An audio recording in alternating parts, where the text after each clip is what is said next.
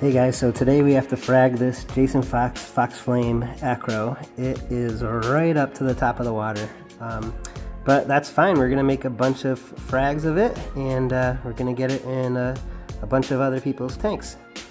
So let's get to work. Got my tray, got my clippers.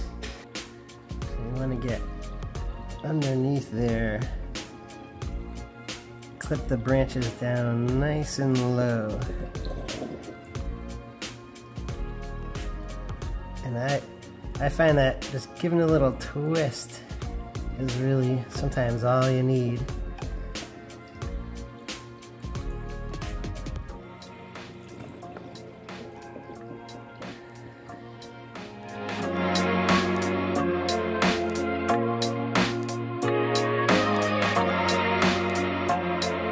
Yeah, I think that's pretty good for now. We're gonna leave those other branches on there.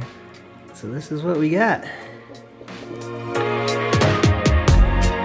So the JF Fox Flame Acro has been around for a while now, and it's turning into one of those classic corals that any acro collector has to have in their tank.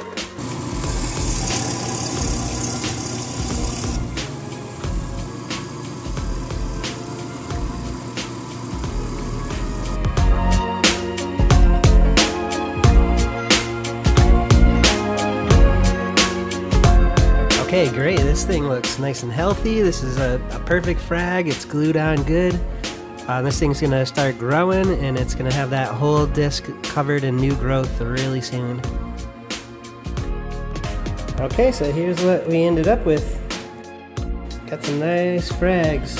These things are gonna heal up and start encrusting, and we're gonna have them for sale probably in about a month or so.